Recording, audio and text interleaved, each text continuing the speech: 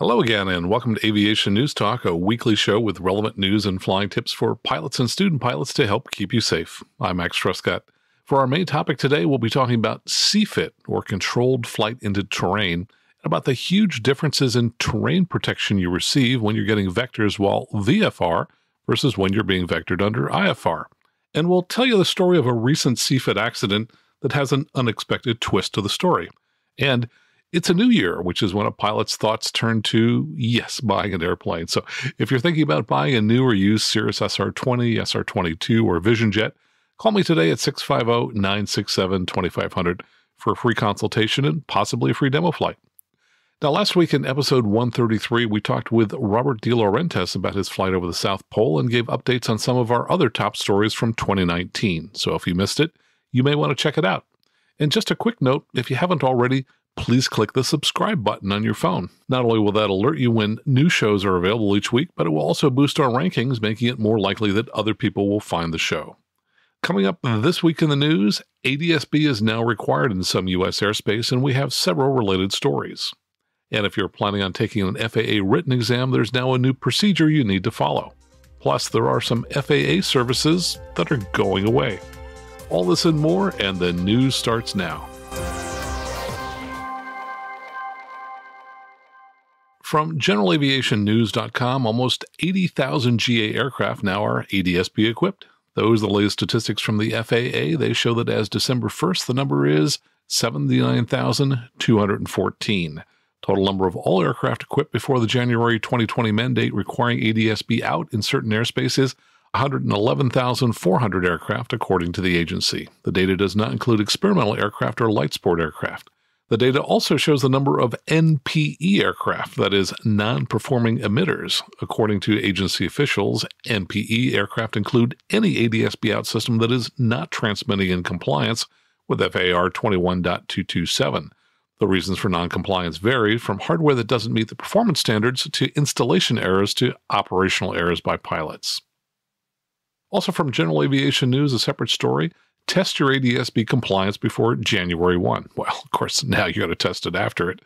With the ADS-B out mandate now in effect, aircraft owners are encouraged to test their equipment to ensure it's in compliance.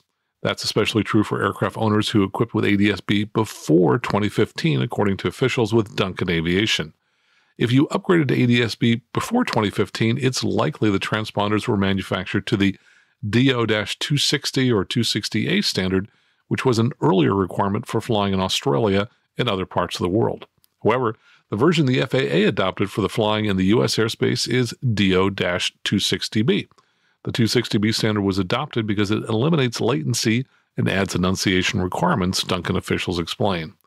Many of the aircraft with NPEs were likely installed more than 4 years ago or prior to changes made in the mandate and implemented over the years after its initial announcement. How to test whether you are compliant? Well, about 1 hour after a flight, go to the FAA's website and request a Public ADS-B Performance Report, or PAPR. The PAPR helps you verify that your ADS-B equipment is properly functioning.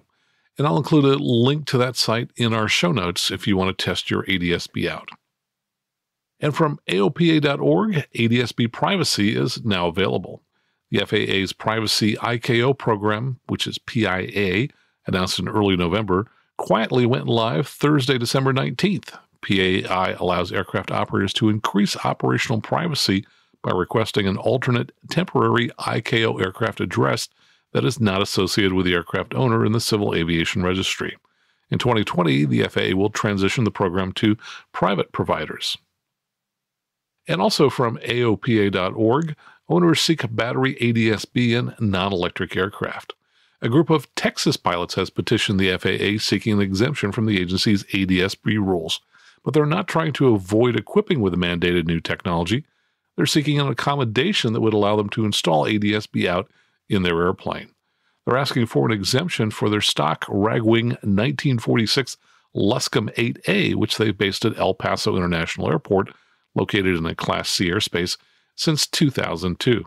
Quote, this exemption would allow the installation and practical operation of a battery-powered ADS-B system in an aircraft that was not originally certificated with an electrical system or that has not subsequently been certified with such a system, by allowing the ADS-B system to be turned off upon entering uncontrolled airspace, the petition reads.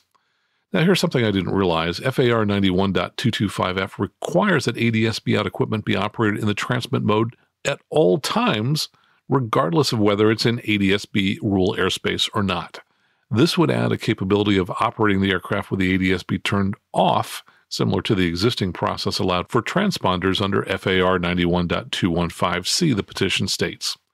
All we want to do is keep things as we are, operate from our Class C airspace, and cooperate with ATC.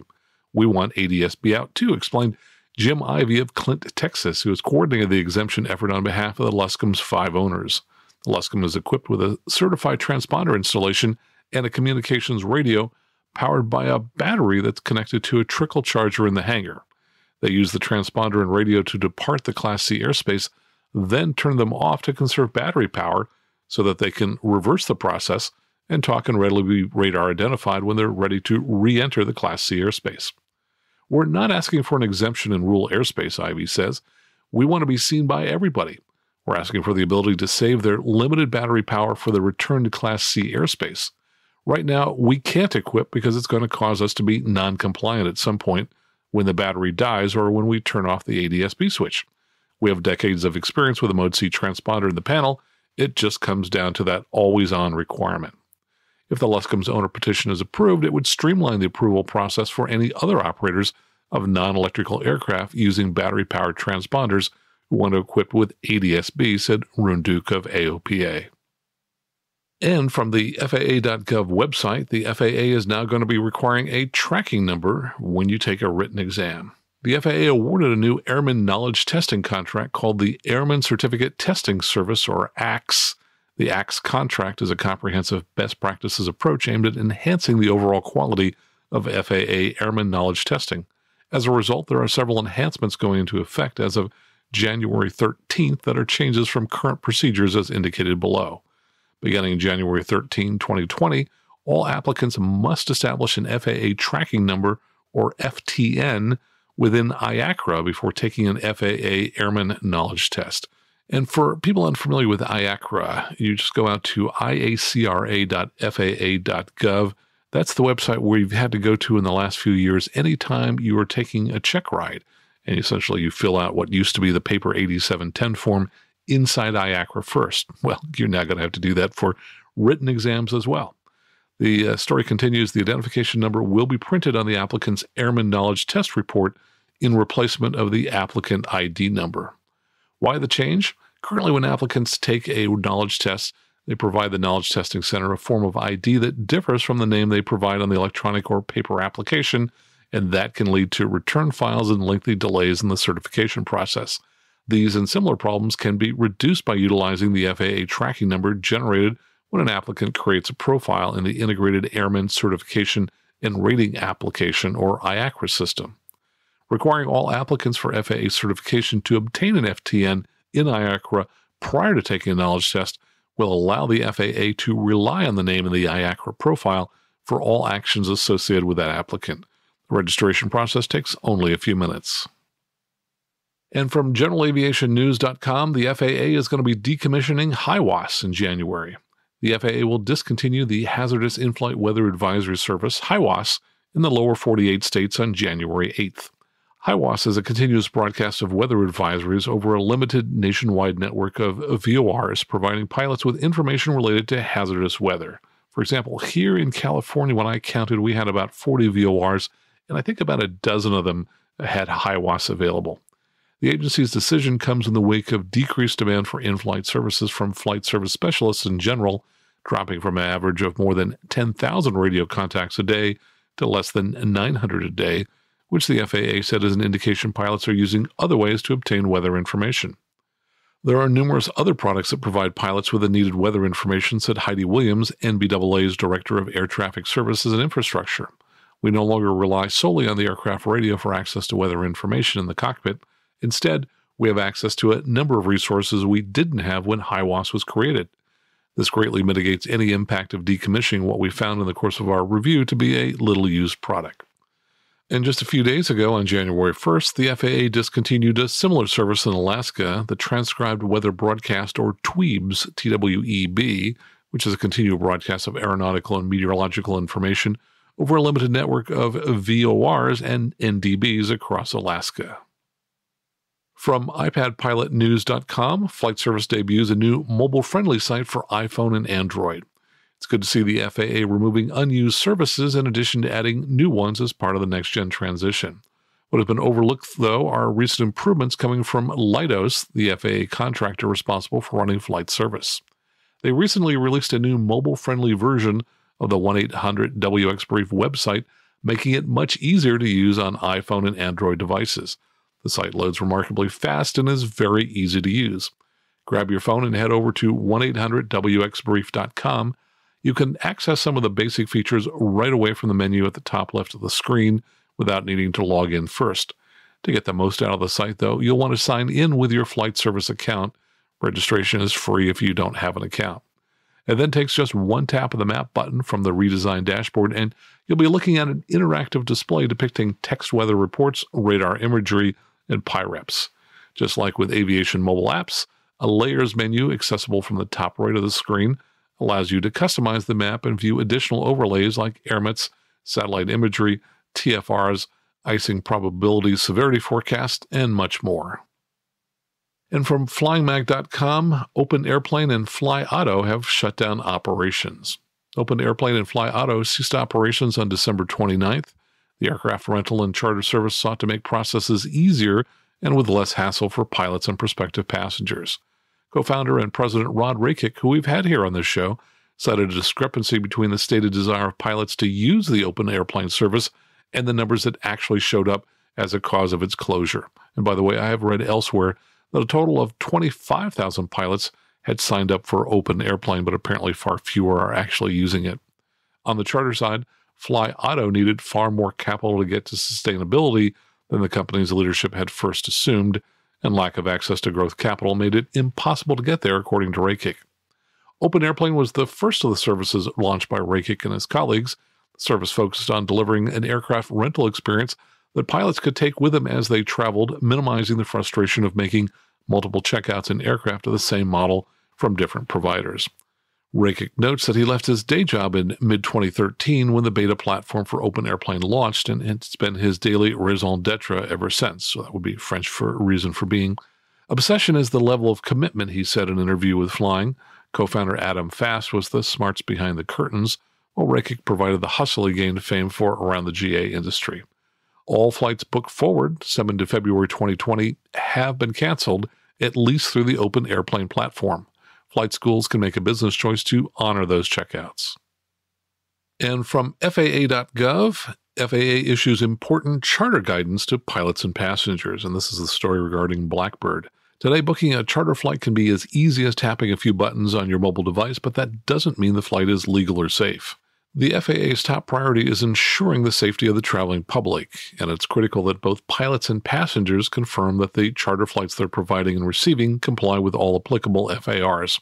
If you pay for a charter flight, you are entitled to a higher level of safety than is required from a free flight from a friend. Among other things, pilots who transport paying passengers must have the required qualifications and training, are subject to random drug and alcohol testing, and the aircraft used must be maintained to the high standards that the FAA's charter regulations require.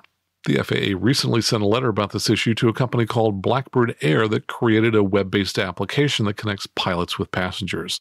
The letter emphasizes an FAA policy about the requirement for pilots who are paid to fly passengers.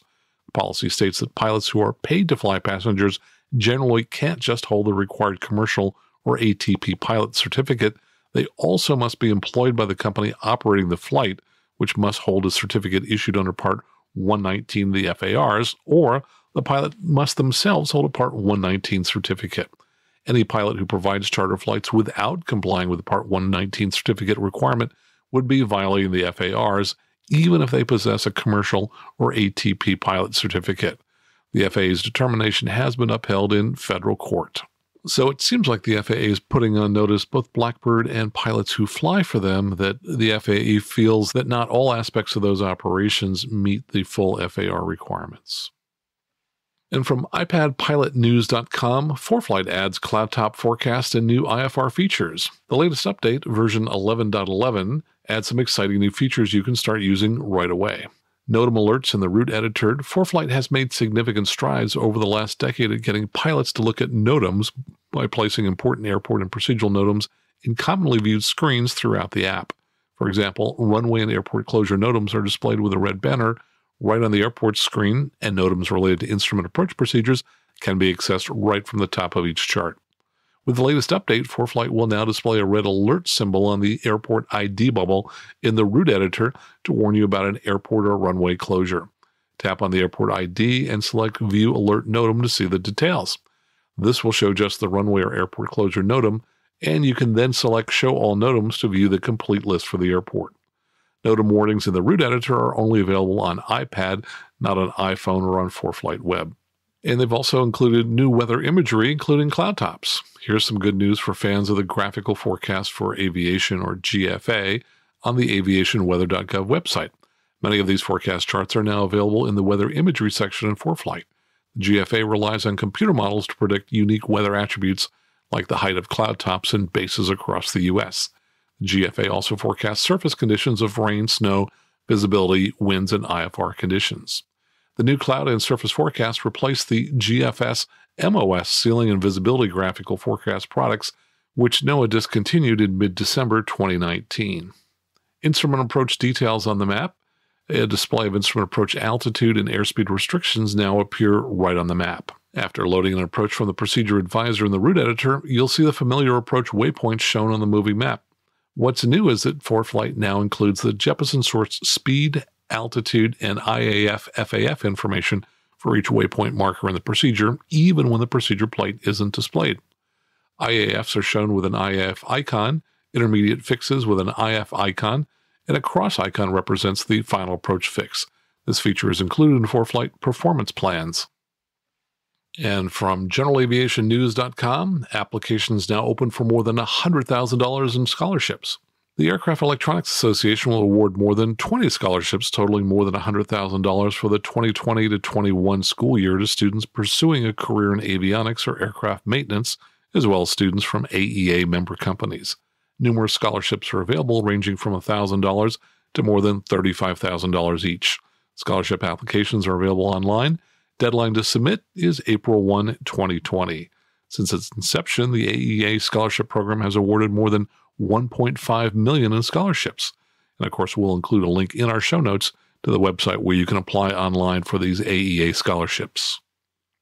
And from AOPA.org, a nitrogen line explodes at the Wichita Beechcraft plant. A liquid nitrogen line ruptured and exploded at Textron's Beechcraft aircraft manufacturing plant in Wichita, Kansas on December 27th, sending about a dozen people to the hospital and shaking nearby residences, according to several news reports. 4 other people were treated at the scene, and a partial collapse of plant number 3 structure was reported to have occurred. The facility was reported to have only a skeleton crew on duty when the explosion occurred at about 8 a.m. A 4-inch natural gas line was severed by the blast, and traffic was blocked in the area of East Wichita where the plant is located. Among other things, that plant houses prototypes of the Cessna Sky Courier, which is a twin-engine turboprop which is currently under development. Several hours after the explosion, hazardous materials responders remain on the scene, completing the draining of nitrogen-containing vessels in the damaged facility. And from the LATimes.com, a teen steals a small plane and crashes it into a fence and building at the Fresno airport. A 17-year-old girl was arrested after authorities said she sneaked into a small private plane at the Fresno Yosemite International Airport and crashed it into a chain-link fence in a building.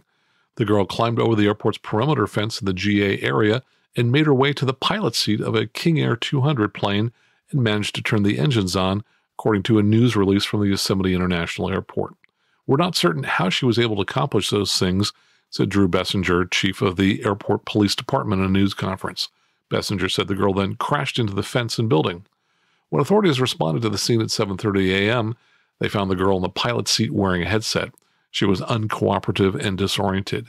Bessinger said there were cameras in the area, and the GA section of the airport had less fencing than the commercial area, about a quarter mile away. Bessinger said authorities don't know why the girl broke into the airport, but they don't believe it was a terrorism-related motive. No one was injured, airport spokeswoman Vicky Calderon said, and the girl was booked into juvenile hall on suspicion of stealing an aircraft. And finally, from GeneralAviationNews.com, a heartwarming story about dog rescues. On December 20th, 2019, a Cessna full of rescued dogs in search of homes landed at Greenville Downtown Airport in South Carolina. Charlie Cato, a Tennessee pilot, volunteered to fly the animals to the airport thanks to travel arrangements made by the Rural Animal Rescue Effort, or RARE. RARE's mission is to seek out foster homes and adopters in more populated metropolitan areas to save more animals more rapidly than they can find in rural areas. In order to do this, an efficient transportation program is required. We average 1 to 3 transports per week. So far in 2019, we've transported 1,461 animals, said Laura Pretchell, Director of Transport for RARE. Up until last summer, they would all travel across our country's roads. Then a pilot reached out to us and asked if he could help. Now they are also taking to the skies, she said. 7 flights, relocating 92 animals, have departed and arrived at airports in Illinois, Iowa, Michigan, Pennsylvania, and South Carolina. This fall, RARE started a new partnership with the Greenville Humane Society, which happens to be located on an airport. GHS is a large no-kill shelter that has the ability to quickly find homes for the animals in their care, she continued. Many of these animals would not have a second chance at life without destination partners like GHS that are able to open their doors to animals in need.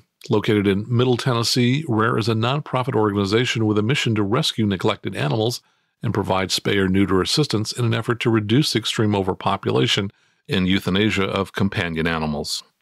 Well, that's the news for this week. Coming up, my weekly updates, and then we'll get to our main topic on how to avoid controlled flight into terrain accidents. All right here on the Aviation News Talk podcast.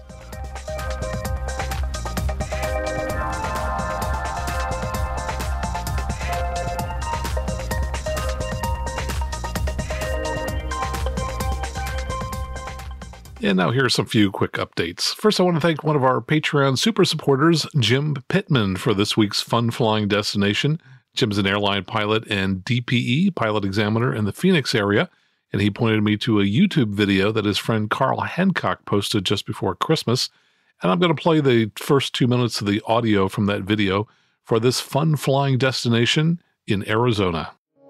Tucked away in the Arizona mountains is one of the most beautiful red deserts in the world. Sedona, Arizona offers the best views of its red rocks from almost anywhere in the city. Couple that with some unique shopping and amazing hiking trails, and you've got one of the top must-visit destinations in Arizona. But if you're a pilot, it has a slightly different allure. From the air, the surrounding landscape is absolutely stunning. Aside from the landscape, Sedona does have something else to offer pilots. It has a one-of-a-kind airport. From the outside, it doesn't look like anything special, and it seems like your typical everyday uncontrolled airport, until you realize it sits atop a 500-foot mesa. Flying into Sedona is both beautiful and technical, but the airport itself has a 360-degree view of the surrounding mountains.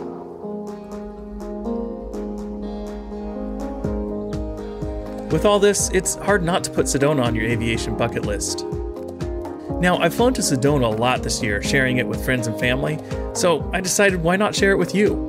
Come along with me as we land at Sedona Airport.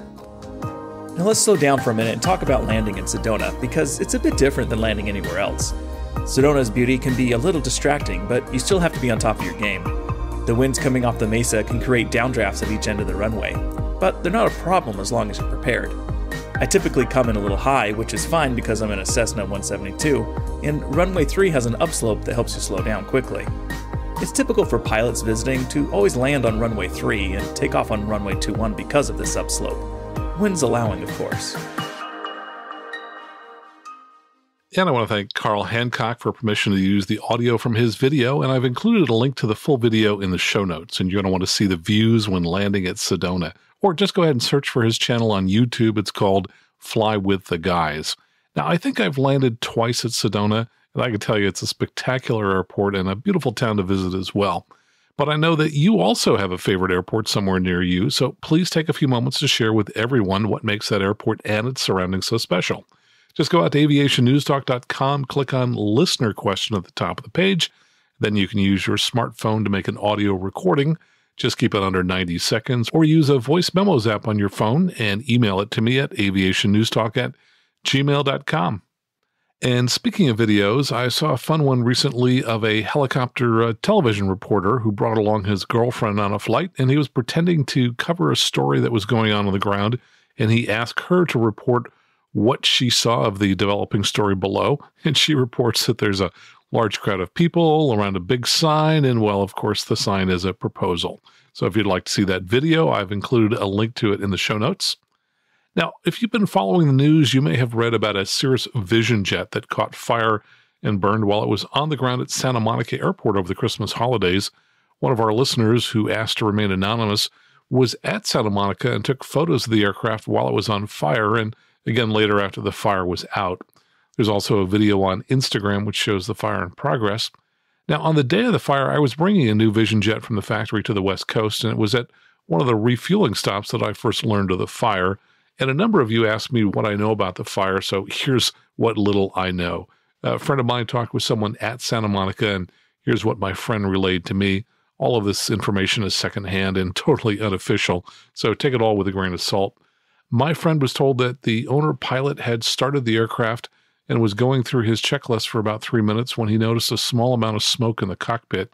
At first, he thought it was the windshield getting fogged up, and then later he thought perhaps his contacts were dirty and he tried to clean them. And then the smoke started to get a little thicker and it was coming from behind him. He looked over his right shoulder and didn't notice anything. Then he started to see a small amount of smoke and it started to get worse. That's when he shut down the engine and got out of the airplane with his dog. He then called for a couple of mechanics to help and they ran to get fire extinguishers. They leaned into the cockpit from the left wing and only saw smoke at first. And then they sprayed their fire extinguishers when they saw the fire and tried to put the fire out, but it overwhelmed them and they withdrew. Now, apparently the fire started on the right side of the fuselage, somewhere near to the right side of the second row of seats.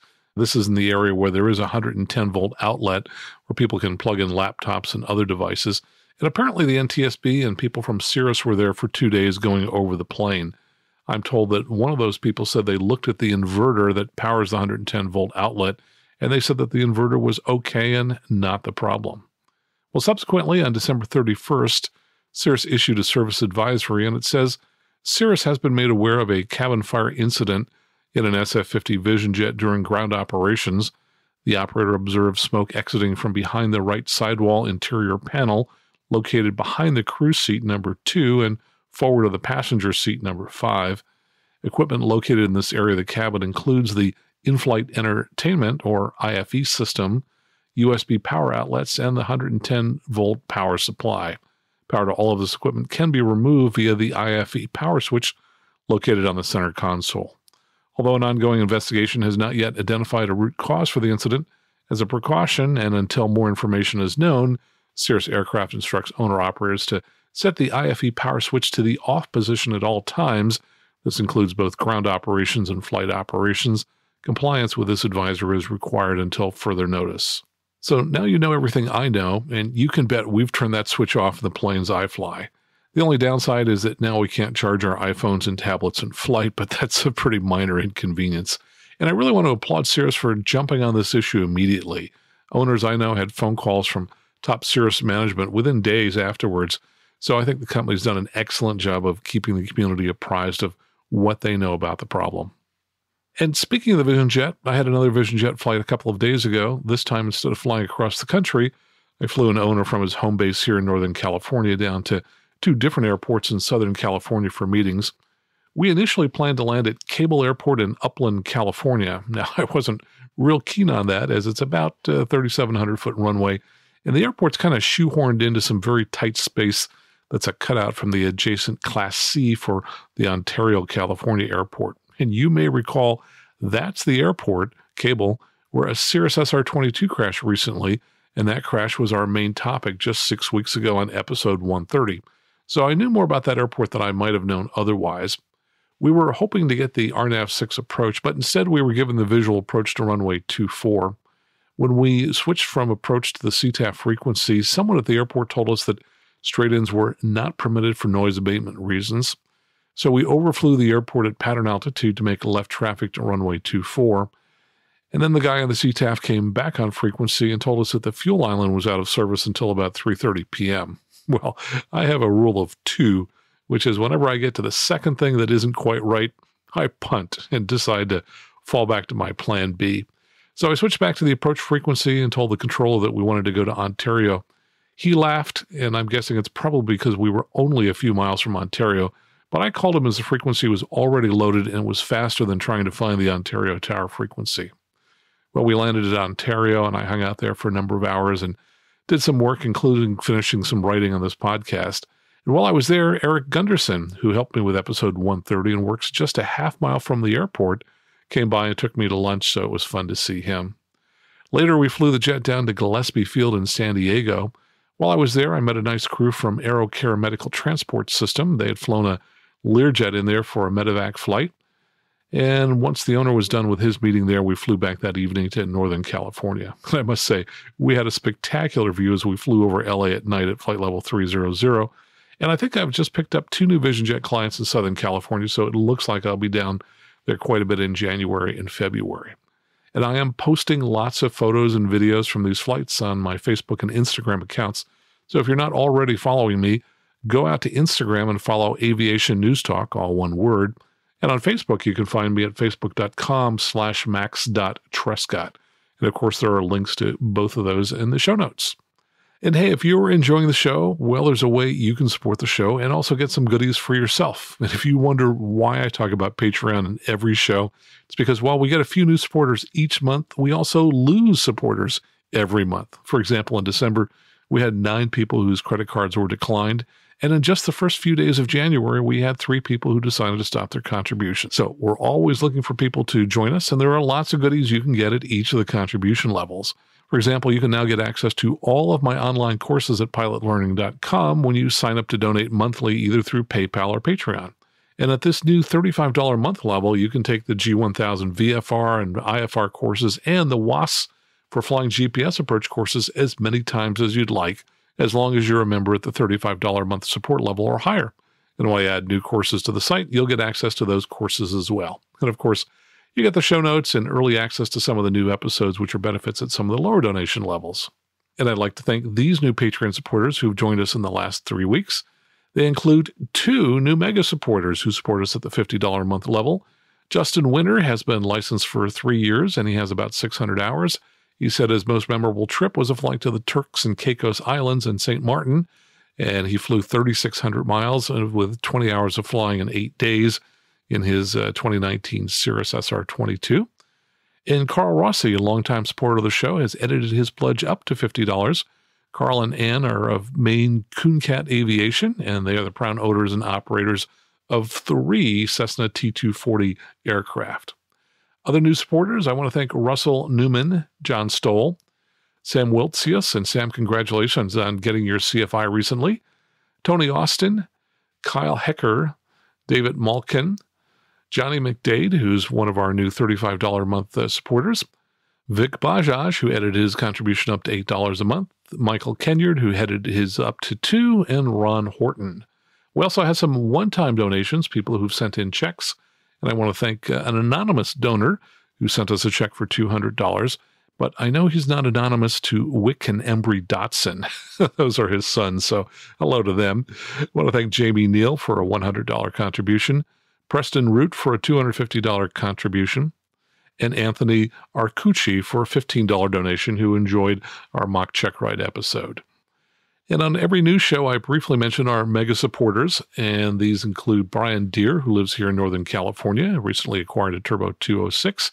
He was traveling down to Mexico, and we exchanged a lot of text messages about weather while he was down there. Tyson Weiss, who's the co-founder of ForeFlight. Victor Vogel, who lives in Central PA and flies a Cirrus. Tim Delaney, flying nearly 50 years, flies an SR-22 out of Northern California.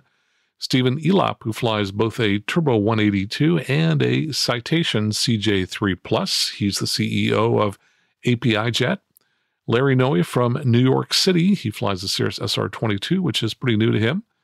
And Mike Williams, president of Keomac and TCB Composites, maker of composite spinners and bulkheads for GA aircraft. He flies a 172. Seth Lake, he's a DPE who gives check rides and specializes in teaching in the multi-engine beach travel air that he has at his flight school, which you can find out about at vsl.aero, and that's down in Arkansas. Rick Miller, he instructs in the Cincinnati area, both out of the Lunken Flight Training Center and also with individual owners in Pipers, Cessnas, Beechcraft, and Cicadas. And Justin Winter and Carl and Ann Rossi, who I mentioned earlier. And it's easy to support the show. If you'd like to do it via Patreon, just go out to aviationnewstalk.com/awesome and use a credit card to select the amount that you'd like to donate, or just go out to aviationnewstalk.com/PayPal if you'd like to make either a one-time donation or a regular monthly donation via credit card over PayPal. Now, in a moment, we're going to talk about how to avoid CFIT, controlled flight into terrain accidents, right here on the Aviation News Talk podcast.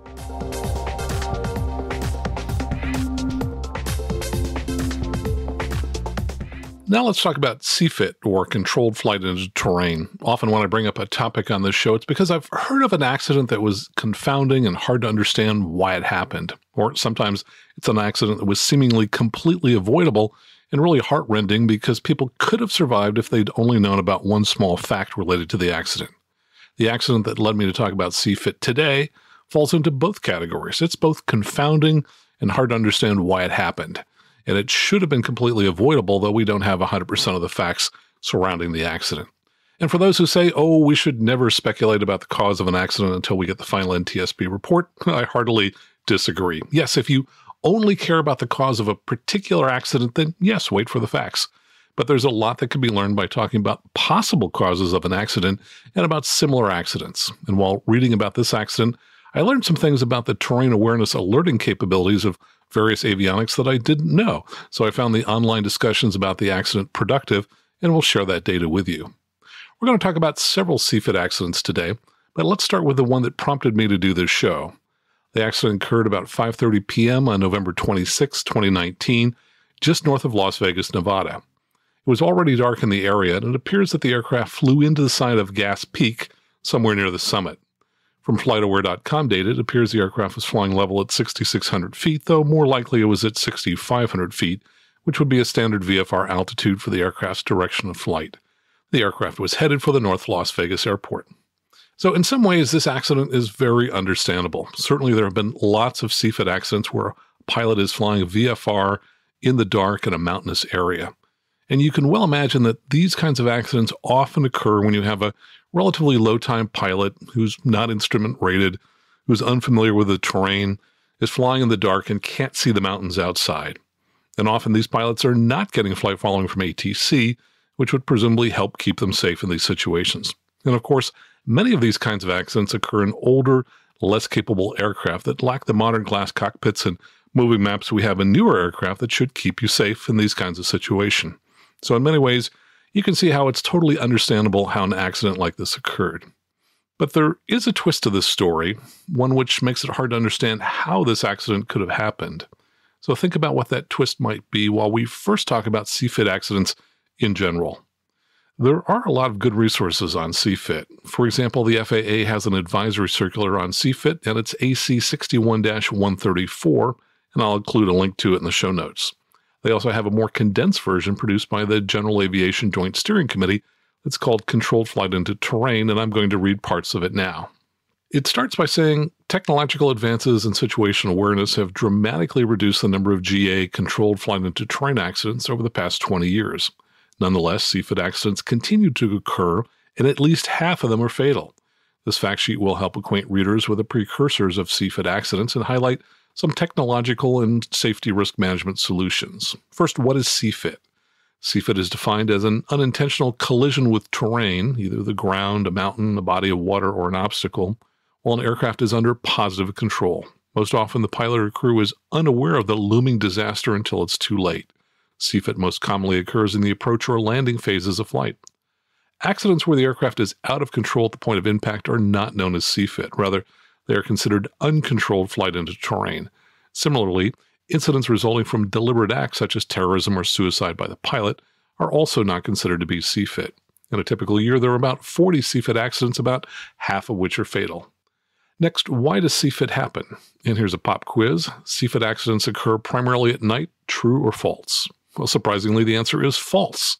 It's logical to think that CFIT accidents usually involve inexperienced pilots in dark night and/or IMC conditions. In reality, though, more than 75% of CFIT accidents in a typical year occur in daylight, and more than half of those are in visual conditions. Although pilots involved in most CFIT accidents are not instrument rated, more than 30% hold an instrument rating. As far as CFIT accident precursors, continued VFR into IMC is the deadliest, proving fatal in most cases.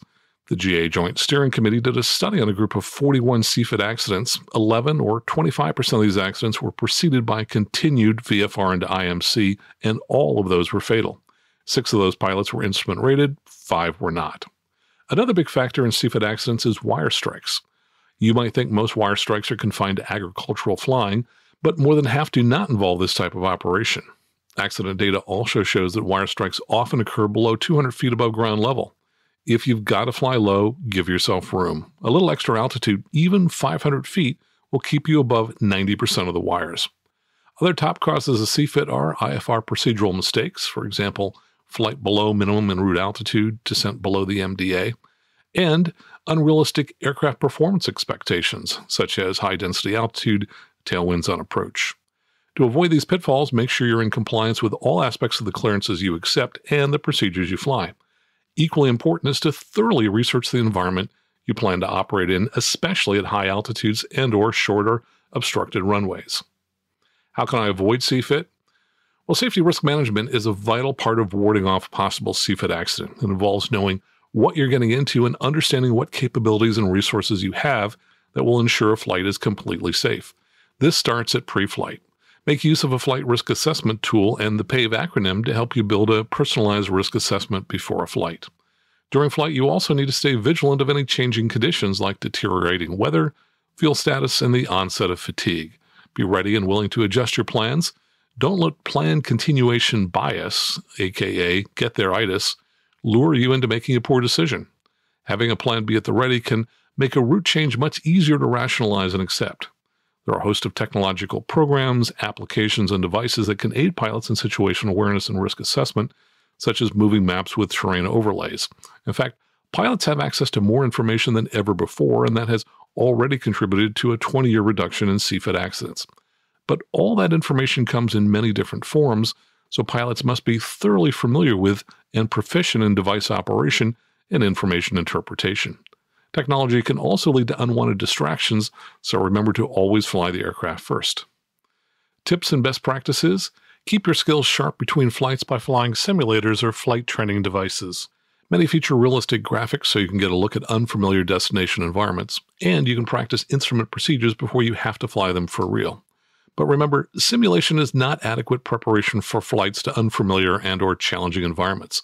Therefore, you should also make it a part of your plan to get regular proficiency training with a flight instructor. Of course, we recommend FAA Wings pilot proficiency training, but no matter what program or instructor you choose, try to include scenario-based training. Finally, be sure to give yourself some breathing room. That means at least a mile from airspace and 2,000 feet vertically from terrain you're trying to avoid. And since weather is very dynamic, you may consider even greater clearance distances to avoid any unexpected IMC. Now, my thanks to the GA Joint Steering Committee for producing that, and I'll have a link to it in the show notes. And to all of this, let me add, you may want to practice a CFIT escape maneuver, first in a simulator and later in an aircraft with an instructor. Now, you'll have to decide what the best maneuver would be for your airplane, but I think a VX climb and a turn in the direction toward lower terrain would probably make sense. And if you ask, why not a VY climb? Well, let me point out that VX gives you the greatest gain in altitude for a given distance traveled forward. If you have high terrain in front of you, you probably want to maximize your climb while minimizing the distance you travel toward the high terrain. Sometimes when I teach, I'll simulate a terrain warning and call out, terrain, pull up, terrain, pull up. And when I do that, I expect pilots to react to that and immediately start a climb. And I must tell you, I have killed a number of pilots in the simulator, and hopefully there are better pilots for it. A typical IFR clearance out of my home airport is an initial climb to 3,000 feet, and then we're told to expect to climb to 5,000 feet within 5 minutes. In the simulator, I leave them at 3,000 feet, and very few of them notice the terrain before hitting it. I once did some training for a local aerial imaging company, and after killing one of their very junior pilots in the sim, he protested that he'd learned to fly in Southern California and that they always trusted the controllers to keep them safe. Well, hopefully he now knows that he can trust controllers, but that he should always verify that he's at a safe altitude, because sometimes, on rare occasions, Controllers make a mistake, and you don't want to die because of a mistake. Now let's shift gears and talk about a wrinkle in the ATC rules that could kill you if you're not fully aware of the distinction of being vectored while VFR versus being vectored while IFR. And I think this is a common misunderstanding by pilots. So if you remember nothing else from today's show, remember what I'm about to tell you. Section 556 of the AIM, or Aeronautical Information Manual, tells us about the differences between getting vectored when you're VFR versus IFR. Let's talk about what the controller does. If we jump down to B subsection 3, it says that the controller, quote, vectors IFR aircraft at or above minimum vectoring altitudes. Okay, no surprise there. If you're an IFR pilot, you know that the controller is supposed to always vector you at or above the MVA, or minimum vectoring altitude, which is above the terrain, and will keep you safe. Now let's look at the very next line, B subsection 4. It says that the controller, quote, may vector VFR aircraft not at an ATC assigned altitude, at any altitude. In these cases, terrain separation is the pilot's responsibility. Now, hopefully this just hit you like a lightning bolt. Imagine you're out flying around at night in your VFR. There are mountains around, but you can't see them.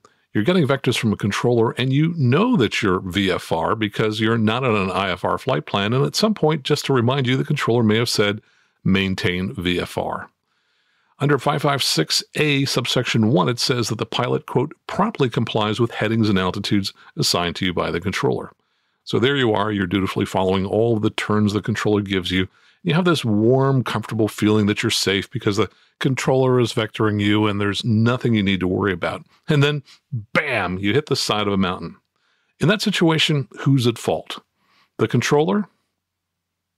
No, of course not. Because when flying VFR, the pilot is always responsible for terrain separation, even if you're getting vectors from the controller and even if it's pitch black outside and you can't see the mountain you're about to hit. So yes, if you're out flying around VFR, you have no guarantee that the vectors you've been given will keep you safe. So now when you think about it, it's easy to understand how some of these CFIT accidents occur. Now let's talk about a CFIT accident that occurred on December 23rd, 1995 in nearby San Jose, California. I'm reading now from the NTSB's final report. The aircraft impacted mountainous terrain in controlled flight during hours of darkness and marginal VFR conditions. The flight was being vectored for an instrument approach during the pilot's Part 135 instrument competency check flight. So just for clarification, this was a charter pilot. He was flying a Piper Navajo and he was doing his required Part 135 competency check. Back to the report, the flight was instructed by approach control to maintain VFR conditions and was assigned a heading and altitude to fly, which caused the aircraft to fly into another airspace sector below the MVA, or minimum vectoring altitude. The controller handbook 7110.65 requires that if a VFR aircraft is assigned both a heading and altitude simultaneously, the altitude must be at or above the MVA. So this is a very interesting point. If you're VFR and the controller is just giving you vectors but not giving you altitudes, you're responsible for terrain clearance. But if he or she gives you a heading and an altitude simultaneously, the altitude must be at or above the MVA. And I did look up section 5-6-1 of the controller handbook, and it still has a note which says, note, VFR aircraft not at an altitude assigned by ATC may be vectored at any altitude. It is the responsibility of the pilot to comply with the applicable parts of CFR Title 14. The final NTSB report goes on to say the controller did not issue a safety alert, and in an interview he said he was not concerned when the flight approached an area of higher minimum vectoring altitudes because the flight was VFR and, quote, pilots fly VFR below the MVA every day. At the time of the accident, the controller was working 6 arrival sectors and experienced a surge of arriving aircraft. The approach control facility supervisor was monitoring the controller and did not detect and correct the vector below the MVA. The NTSB found the probable cause of this accident to be, quote, the failure of the air traffic controller to comply with instructions contained in the Air Traffic Control Handbook, FAA Order 7110.65, which resulted in the flight being vectored at an altitude below the MVA and failure to issue a safety advisory. In addition, the controller's supervisor monitoring the controller's action failed to detect and correct the vector below the MDA. Factor in the accident was the flight crew's failure to maintain situational awareness of nearby terrain and failure to challenge the controller's instructions. But of course, it was dark outside and the flight crew could not see the surrounding terrain, but they're still responsible for avoiding it. Which brings us to the question, how do you determine a safe altitude when it's dark or you're in marginal VFR conditions and you can't see the terrain? The answer is, you better not rely on just looking out the window. And if you do, you're putting you and your passengers at risk. And often, you can't just figure out in that moment how to determine where the terrain is. You need to have done your homework ahead of time. And that homework could be as simple as just examining a chart before your flight to determine the minimum safe altitudes for your route of flight. If you look at a VFR sectional chart, the large numbers in each square are the MEFs, or minimum elevation figures. Those figures are as little as 200 feet above the highest terrain in that sector. So you'll probably want to add a minimum of 500 feet to any of the MEFs you choose for a safe altitude. Now, a great way to fly VFR at night is fly along airways and to choose an altitude that's above the MEA, or the minimum en route altitudes. The MEAs are guaranteed to be at least 1,000 feet above terrain and at least 2,000 feet above terrain in the mountainous areas. And you're going to find those MEAs on an IFR chart. In addition to checking charts, there are numerous terrain awareness devices, some portable such as an iPad, and some built into the aircraft that you can use to make yourself aware of the height of nearby terrain. Some of these will also provide audio alerts if there is higher terrain ahead of you. But the operation of these devices varies considerably, so you need to make it a priority to invest the time ahead of time, like days or weeks before a flight, to learn all of the details around the operation of whatever device it is that you're going to bet your life on to display the relative height of surrounding terrain. Most of these devices are color-coded to show you whether the terrain is above or below you, and the colors change as you change altitude. A typical color scheme, but not one that's used universally, so you need to learn the color scheme for your device, is to use red to depict terrain that is above your present altitude or as little as 100 feet below your present altitude. So if you fly into a portion of a moving map that's red, well, you're dead. Yellow is often used to depict terrain that's somewhere between 100 feet and 1,000 feet below you. So while you might think, well, hey, I see yellow, I'm safe, consider this. If you're over a yellow portion of the map, the rocks could be as little as 100 feet below you. And if there are 100-foot trees on those rocks, well, again, you're dead. So don't consider yourself safe when you're flying over yellow unless you have a clear view of how far above the rocks you really are. Some systems show black when you're more than 1,000 feet above the rocks. Other systems show green if the terrain is between 1,000 and 2,000 feet below you, and then show black if you're more than 2,000 feet above the ground. Now, all modern glass cockpits like the G1000 or Perspective, and all modern standalone GPS navigators, such as the Garmin GTN 650 and 750, depict relative terrain, and you should know how to select it for display in your aircraft. Here's a really important point. Many of these G1000 aircraft don't have TAWS, or Terrain Awareness Warning System, that will give an audible terrain pull-up warning as you approach terrain. TAWS is an option in some aircraft, and some owners of, for example, G1000, Cessna 172s, and 182s may have decided not to spend the extra $9,000 to get that option when they bought the plane. So even if you have a G1000 system, in some of these aircraft, if you don't have relative terrain selected for viewing, you can fly into the side of a mountain and you will never get any warning before hitting terrain. So I recommend that whenever you fly at night or in low visibility, that you have relative terrain selected so you can view it. That way, if you're in an aircraft without TAWS, you can see the higher terrain on the moving map and avoid it, and you don't have to rely on the optional TAWS giving you an audio alert. And by the way, there was an accident in November 2007 in which two retired airline captains, each with over 25,000 hours of total time, were flying a G1000-equipped Civil Air Patrol Cessna 182 in the Las Vegas area in the dark just after 7 p.m. at night. They departed North Las Vegas Airport, which coincidentally is the same airport at which our first CFIT accident aircraft, the one with a twist of the story, was headed to. It was a clear, dark night when they flew southwest. They flew into the side of Mount Potosi, which is 8,500 feet tall, hitting it at the 7,500-foot level. The TAWS option was not installed on that airplane. If it had been, it would have yelled at them, "Terrain, pull up," as they approached the mountain. Instead, these pilots had to select terrain for display on the G1000's moving map, which they probably didn't. The aircraft was flying under VFR rules, and what would you guess? Do you think they were or were not getting flight following at the time? Okay, time's up. They were getting flight following, and they were not given a warning from ATC before hitting the mountain. And as you now know, ATC was not required to give them any warning if they hadn't assigned them an altitude at which to fly. Now, if the aircraft you fly in can't display relative terrain on a moving map, then unless you fly only in the daytime and only on severe clear days, you need to have some type of tablet device or smartphone running some type of EFB software such as ForeFlight or Garmin Pilot so that you can display relative terrain when you fly. And if you have one of those apps and you don't know how to turn on relative terrain, make a commitment to yourself to learn how to display relative terrain before your next flight. And here's an interesting situation where it pays to know all the details of how relative terrain is displayed on your system. About a week ago, I was flying a Vision jet at night into Medford, Oregon. I asked for the ILS-14 and was cleared to cross SAMI at 7,000 feet. That aircraft has a Garmin G3000 glass cockpit, and I had what they called the inset window, which you would call the profile view in a G1000 or perspective aircraft, displayed along the bottom of the moving map. So not only did I have terrain displayed on the moving map, but I had essentially a side view of my flight path and a depiction of how high I would be above the terrain at every point. Interestingly, because of the way I had the system configured, the profile view on the G1000 didn't show me the terrain I would encounter if I failed to make the 90-degree turn at SAMI.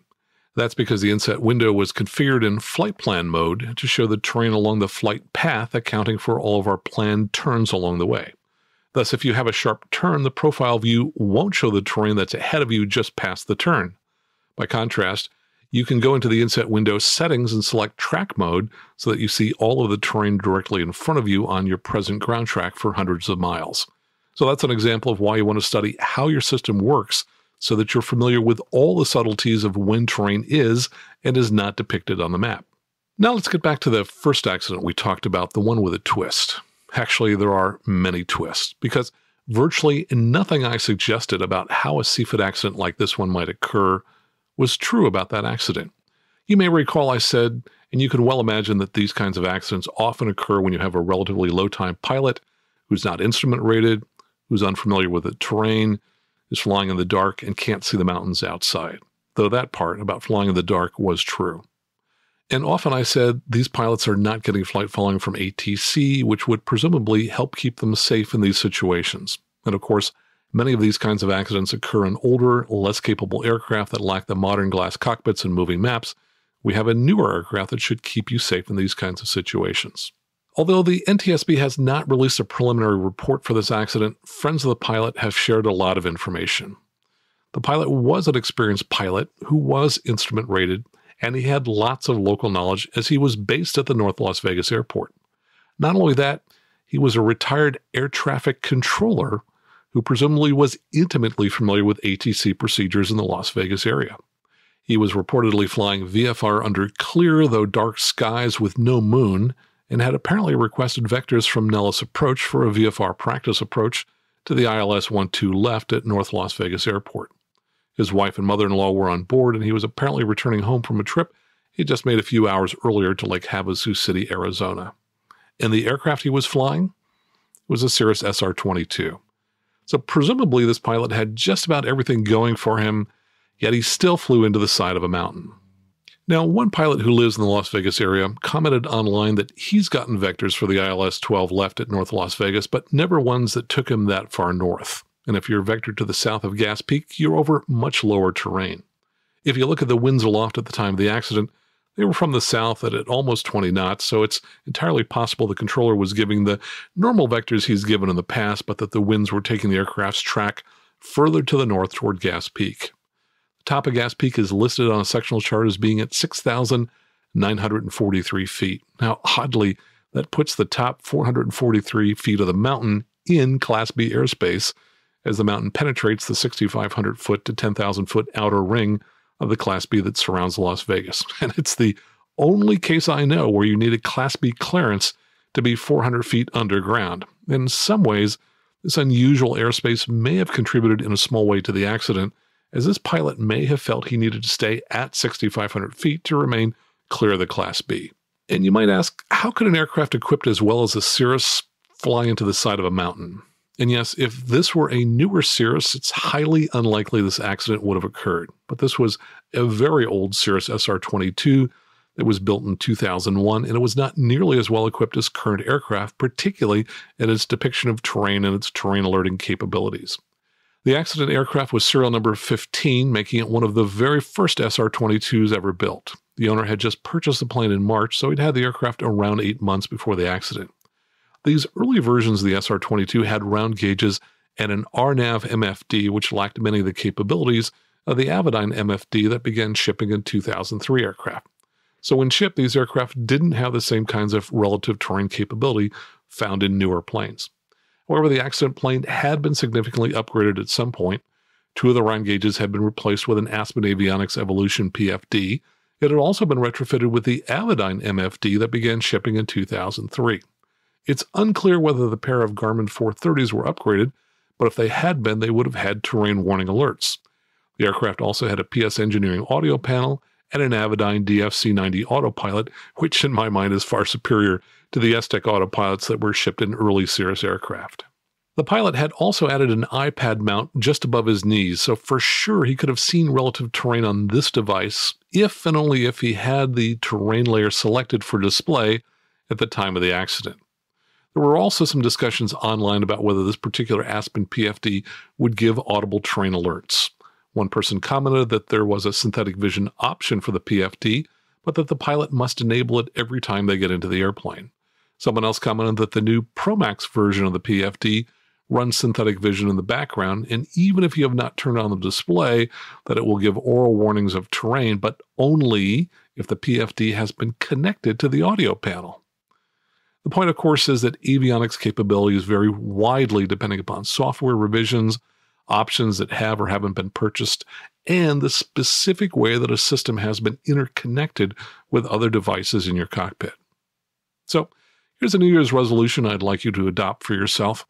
If you're not familiar with 100% of the relative terrain capabilities of the devices in your airplane or in your EFB apps like ForeFlight and Garmin Pilot, I want you to commit to learning everything you can about turning these features on and using them in flight.